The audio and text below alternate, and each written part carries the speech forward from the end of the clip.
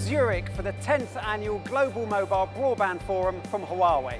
At this year's event, more than 1,600 of the most influential executives from vendors, verticals, operators, standards organizations, media, and analysts have all gathered to discuss the big theme. 5G, gear up. The opening day of the event kicked off with Huawei's Deputy Chairman Ken Hu outlining the current status of 5G development around the world. In addition to highlighting the value 5G has already brought to consumers and industries in early adopter countries, he also delved into the importance of favourable policy and cross-sector collaboration for speeding up the next stage of 5G development. 5G is not just fast food. It is a key enabler of the digital transformation. We need to have fresh mindset to drive the development. Following Mr. Hu's opening keynote speech, GSMA Director General Mats Granrud and CTO Alex Sinclair gave an insight into mobile's role in driving change and the path to mass market 5G. European 5G pioneer Sunrise was a star attraction of the morning keynote session, with CEO Olaf Swanti showcasing the operator's lead role in 5G. Who was the first on 5G in Switzerland? Sunrise, yeah! The road to a successful 5G future was also covered by keynotes from China Mobile and Telefonica. The afternoon session dived deeper into the benefits of 5G and the exciting new use cases the technology will enable.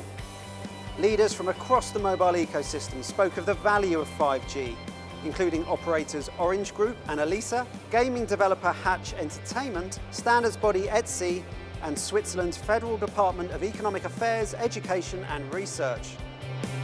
In addition to the keynotes, the forum features a large exhibition hall showcasing 5G technology, commercial solutions, and a rich array of 5G applications for individual consumers, households, and businesses, including 5G-powered cloud AR/VR, 8K broadcasting, cloud gaming, machine vision, and 5G-powered remote control solutions. It wasn't just the exhibition hall and keynotes grabbing attention here in Zurich.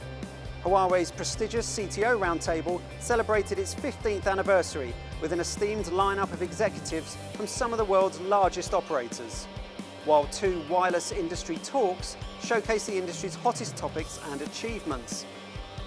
A wireless intelligence summit focused on the benefits of 5G, while the Open Site Roundtable revealed how to simplify 5G sites.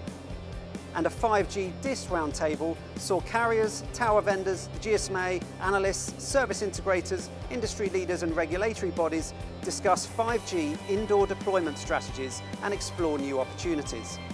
The Speakers Corner kicked off at the exhibition area after the morning keynote session, which featured Mr. Akinwale Goodluck, head of GSMA Sub-Sahara Africa, speaking about the importance of ICT innovation accelerating digital inclusion, as well as other speakers from KUKA, Sunrise, and GSA. Well, that was day one here at the Global Mobile Broadband Forum in Zurich. There is so much more to come, so make sure you stay tuned for more highlights from day two at Huawei's big event.